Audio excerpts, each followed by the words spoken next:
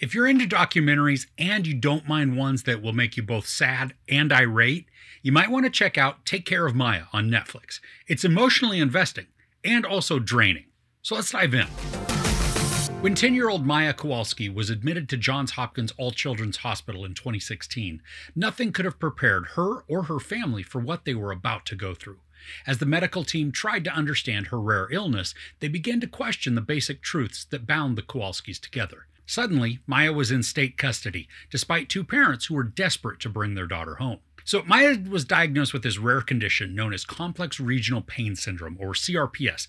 And what it does is to basically have her brain signal to her body that when an injury occurs, instead of those sensations lessening over time and having the pain dissipate, the pain instead grows to unbearable levels. And all the nerve endings, they kind of register any stimulus to the nth degree, and then that exaggerates the pain to the individual. Now, the documentary likened it to that if a feather brushed up against the arm of somebody with CRPS, their body would then register it as a knife cutting into them or a hammer crushing their bones. I mean, the pain response is just all out of whack.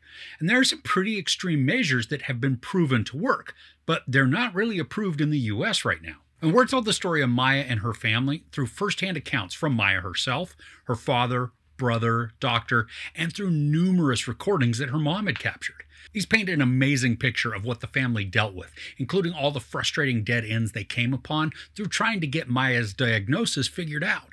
Now, her mom, Beata, was a nurse, so this woman was very knowledgeable about the medical profession, and because she wanted to figure out what was going on with Maya and get her treated and cured, she took copious and extremely detailed notes.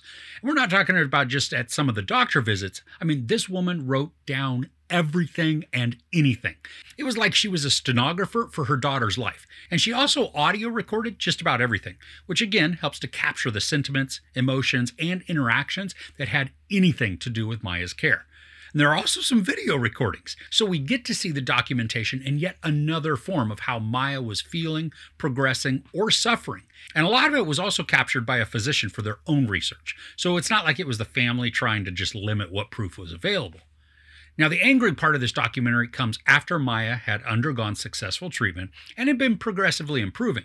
Well, her body hit a rough patch and many of her painful symptoms returned. So like how just about any parent would, especially seeing their child in excruciating pain, they took her to the ER at Johns Hopkins All Children's Hospital in Florida where they lived. And this is when the crap show just begins. And then it also takes on some very unbelievable and infuriating turns. Now, when watching this, I mean, it put thoughts into my head of pitchforks and torches and then wishing certain players would become unalive. I mean, what the family went through at this hospital, it is unimaginable. And yet, we're shown that it happens quite frequently.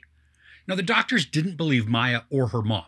They didn't run the tests or even begin treatments. Instead, they called in a social worker who works for a for-profit company, and after a brief encounter, the social worker decides that Maya is in harm's way with her parents, so she's taken from them.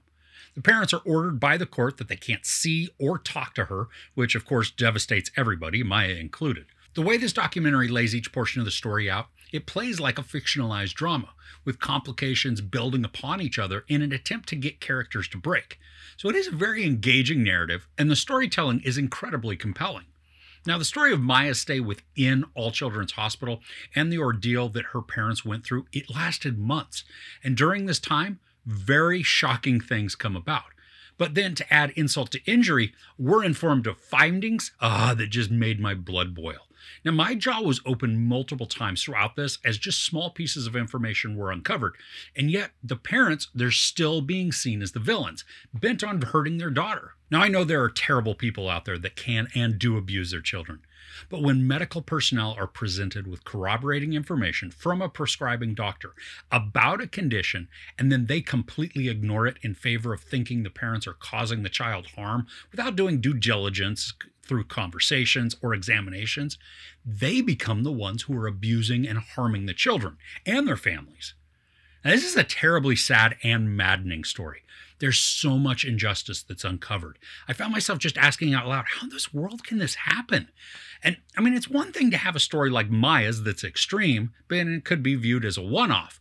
But when a reporter got wind of what happened, she did an investigative piece on it, and once it was published, she got calls from all over the country where people had experienced the exact same thing. She even got calls from people who had the exact same experience as Maya's family at the same hospital with the same social worker. So talk about sketchy there. Now, some of these families, they even had it worse in certain aspects because some of those parents were arrested and taken into custody, then sent to jail, all because some social worker deemed that they were trying to harm their kid. It was actually untrue. There are so many layers to this documentary that are just going to make you shake your head in disgust and then tear up by the sheer sadness of the story. Now, one thing that's brought up in this is how several of the parents now would never take their kid to the ER for fear of going through that same ordeal again. And that then it causes all sorts of issues because parents shouldn't be afraid to take their kids to emergency when it's needed. There really needs to be much better screenings and checks to determine if a child is actually being harmed or if they really do have some rare illness or condition that's causing their symptoms. And that way, after doctors and social workers speak with the child's physician to just get the full picture of what's going on, then the determination can be made from moving the child to protection from the abusers or treating them according to their illness. Now, this is a wonderfully produced documentary, and although it's only an hour and 43 minutes, I did feel the time. And that's not because this was poorly told or contained just irrelevant information. It's that the content is very heavy, and I felt the weight of the story.